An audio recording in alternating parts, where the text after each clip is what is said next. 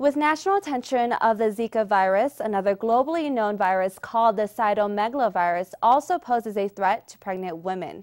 And there are multiple cases of the virus here in the U.S. To find out more, we spoke with researcher Kathleen Muldoon, whose family was personally affected by the virus. I had never heard of through my training until my family was personally affected. So my son was actually born with a congenital CMV infection. Cytomegalovirus is a member of the herpes family of viruses, the kind of virus that you acquire once and you have for life. 80% of women have already contracted it by that point. It kind of hides out in your body and stays with you for life. For example, when you're immunocompromised, so if you're stressed, if you're sick, if you're pregnant, anything that depresses your immune system, it might reactivate during that time. Researchers say the biggest problem with the CMV virus is the lack of awareness amongst therapists.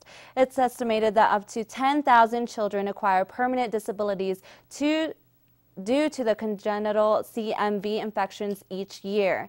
Assistant Professor at Midwestern University, Armstrong-Heimsoth, tells us how the lack of education is affecting those affected by the virus. There is a lack of public awareness and awareness amongst healthcare providers about the virus, even though it's the leading viral cause of disability in the United States. We had heard of families and children who need therapists, for example, occupational and physical therapists, due to cerebral palsy that results from CMV. And oftentimes these families might lose their therapists because the therapists are afraid of catching it, which is just a result of lack of education. Some steps pregnant women can take to prevent the virus are not sharing foods with your toddler and avoid kissing them on the face.